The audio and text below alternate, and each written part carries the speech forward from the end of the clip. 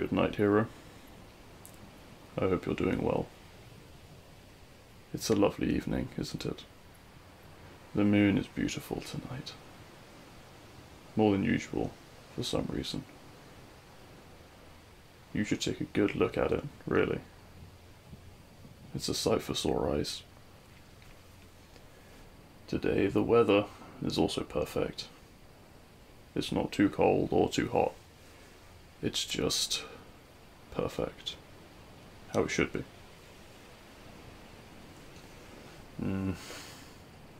I bought you some flowers. They're lovely. They're very lovely. This time I bought hyacinths. Purple hyacinths. Do you know what they mean in the language of flowers? They mean forgiveness. The flower shop lady told me they're great for when you need to say sorry to someone. You understand what I mean, right? I hope you do. Anyway, I'll put the flowers down here. Changing the subject. Do you want to know how the city is doing without you? I know how much you worry about the citizens. They're fine. It's like nothing's changed. I'm pretty sure most of them don't even know you can't protect them anymore. I did take control of the city, but I didn't do much yet. No evil deed in sight. To be honest, I think I'm still kind of shocked with the fact that I won our last battle. I feel empty. Like something big and important is gone. You, I realized. Too late, but I did. I had so many plans, but now it's like they don't make sense anymore. Do you remember the times where I would make my evil speeches and you would just laugh in my face? It used to piss me off, but at least you let me finish them.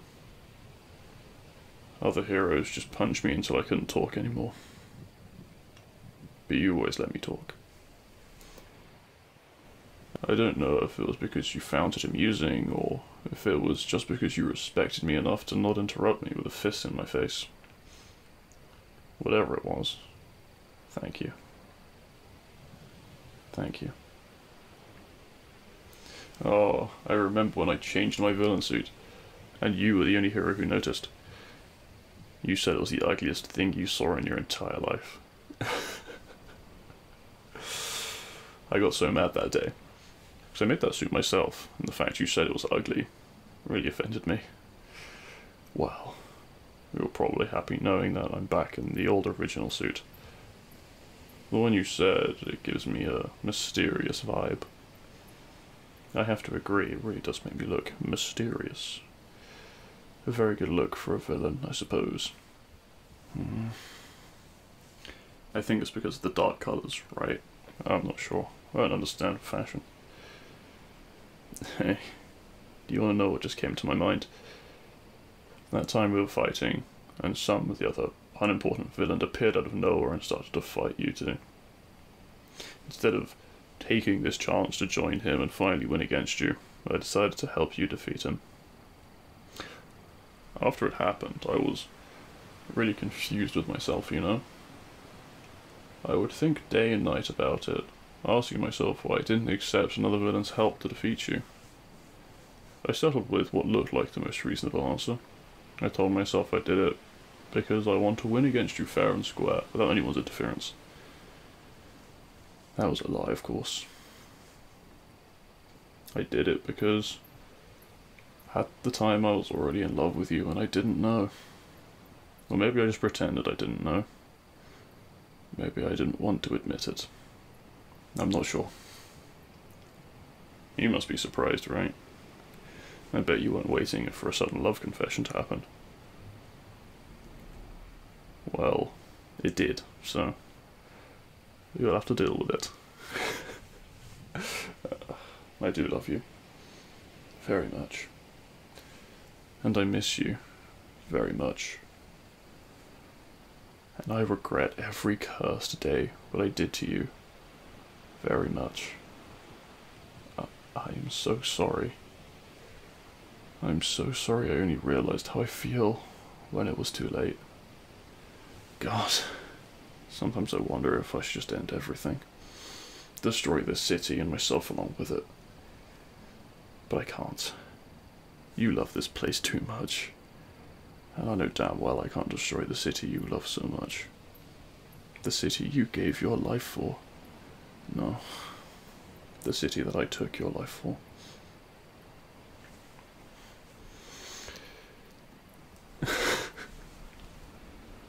I know. I'm sorry. I know I'm horrible. I'm the one who killed you, and yet here I am, crying on your grave. My hypocrisy in all its glory. I know I shouldn't be coming here, but I can't help it. This is the only way I can talk to you and feel close to you again. Can you believe that I miss you so much that I thought about freezing your body and keeping it in my house? Yeah, I know, I'm a crazy bastard. But in the end, I didn't do it. Because I didn't want to disrespect you. I already did that too much when you were still alive. My heart hurts so much right now. Most of the time I feel like I can't breathe. And it just gets worse when I come here to visit you.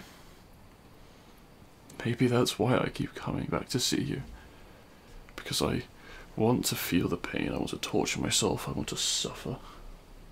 I deserve it. I wish I could turn back time. If I could, I would have done so many different choices. I would have still turned into a villain, because that's how I met you. And then when you stretched your hand in my direction, offering to help me to be a better person, I would have accepted. I would have turned into a better person. I would have become your friend, invited you on dates, and confessed my love for you.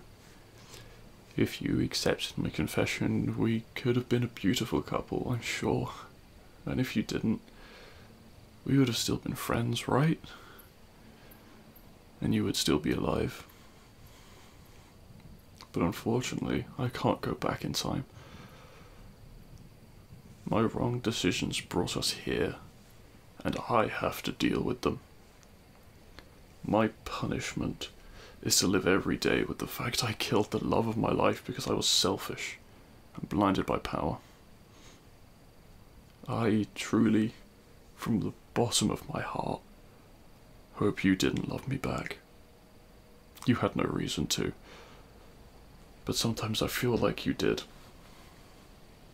You were too good to me, too patient, too trusting. Was this you being the good person I know you were? Or did you really love me? I'll never have the answers for that question. And again, it's my own fault. I have to go now.